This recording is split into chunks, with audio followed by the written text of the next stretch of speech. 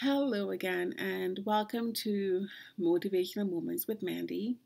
How are you all doing? I hope you're doing fine.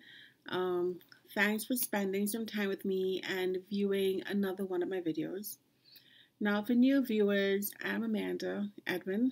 Some call me Mandy. I am an educational consultant, teacher, a parenting advocate. I'm also a paralegal, a mom, a wife, a dog owner, and a writer. Now, with all these hats, my life gets pretty busy, but I love it all.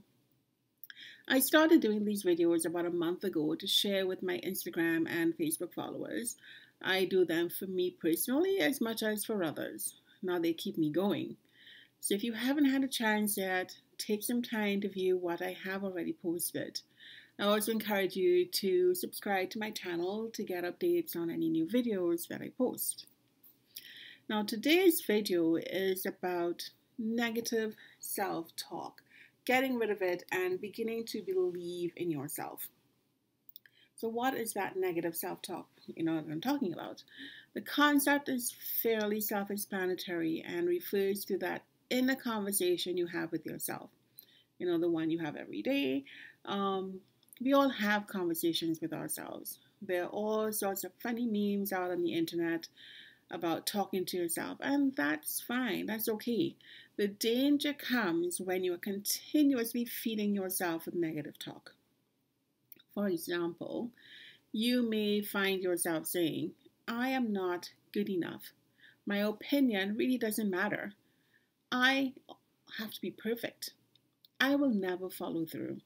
People just don't like me. I can't do it. I will never understand. Well, whatever you think about yourself eventually manifests itself in reality. If you say those things often enough, you begin to believe them and you become stuck in a rut and unable to move your life forward. And this applies to everyone. Parents who think they aren't doing a good enough job, students who think they're not smart enough, employees who believe their workers or co-workers or their boss doesn't like them for any reason. We can all relate to this. We're all guilty of negative self-talk. But you can change that. You can start by changing the conversation in your head.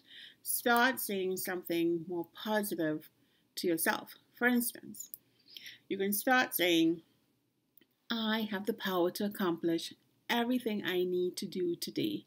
I am worthy. I have power over my struggles. I am doing my best, and that is all I can expect of myself. So today I'm going to leave you with two simple tasks. You can try them or not, it's certainly up to you. So task number one, write down a positive self-thought every day and let this be your motivator for the day. I write one every day in my journal before I list out what I'm going to be doing for the day. And that creates a positive mindset for me.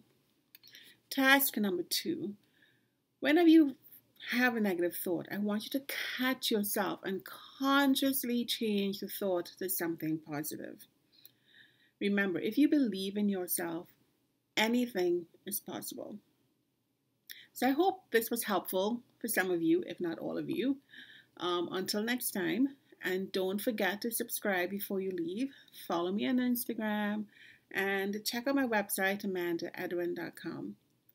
So I want you to all have a blessed day and bye for now.